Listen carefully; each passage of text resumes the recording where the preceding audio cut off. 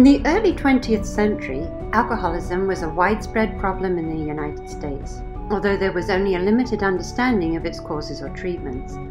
Most of the time, individuals suffering from alcoholism faced significant social stigma and lacked effective support systems. Existing methods for treating alcoholism, such as hospitalization, also known as drunk tanks, and moral persuasion were largely ineffective. Dr. Silkworth, the great medical benefactor of AA, described that the alcoholic has an allergy to alcohol, so that when an alcoholic takes a drink, he is absolutely unable to stop drinking heavily. However, why would the alcoholic take the drink in the first place? This is the part of the disease which is mental in nature. No amount of fear, self-knowledge, or willpower could prevent the alcoholic from picking up his first drink. He has no defense against the first drink. It is, after all, why it is called a mental illness, and insurance companies pay for treatment. Enter Bill Wilson, Bill W., a stockbroker from New York City who struggled with alcoholism for years. His journey to sobriety became a pivotal part of AA's founding story. Founded by Frank Bookman in the 1920s, the Oxford Group was a Christian fellowship that emphasized personal transformation through spiritual practices, honesty, and community support.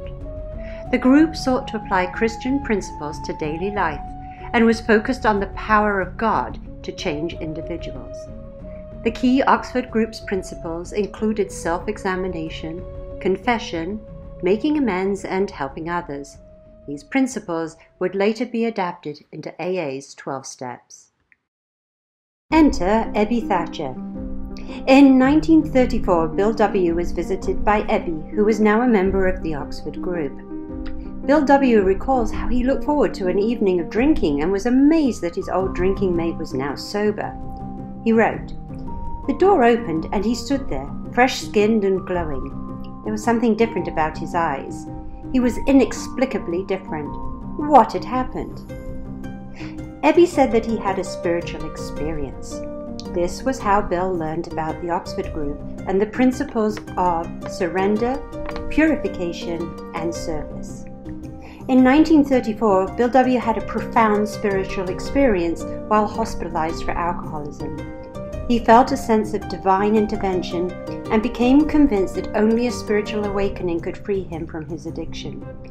After his experience, Wilson became involved with the Oxford Group. He adopted its spiritual principles and practices, which he credited with helping him maintain sobriety. Enter Dr. Bob Smith, a physician from Akron, Ohio, who was also battling alcoholism. Bill met Bob through a mutual association with the Oxford Group. Bill shared his story and the spiritual principles that had helped him, leading to a transformative meeting. Dr. Bob was inspired by Bill's story and began practicing the same principles. His successful recovery marked the beginning of a partnership that would eventually lead to the creation of Alcoholics Anonymous. In 1939, the group published its foundational text, Alcoholics Anonymous, the story of how more than 100 men have recovered from alcoholism, also known as the Big Book. The book outlined the 12 steps, a program of recovery based on the principles adapted from the Oxford Group. The 12 steps of AA provided a spiritual framework for recovery, emphasizing the necessity of a spiritual awakening to bring about personal transformation. This idea became central to AA's approach, as members were encouraged to seek a spiritual solution to their addiction. These principles adapted and incorporated the principles of the Oxford Group, which were admitting powerlessness, surrendering to a power greater than oneself, turning one's life and will over to God, making reparations, and deepening your relationship with God. Finally, doing service by taking the message of recovery to others suffering alcoholics.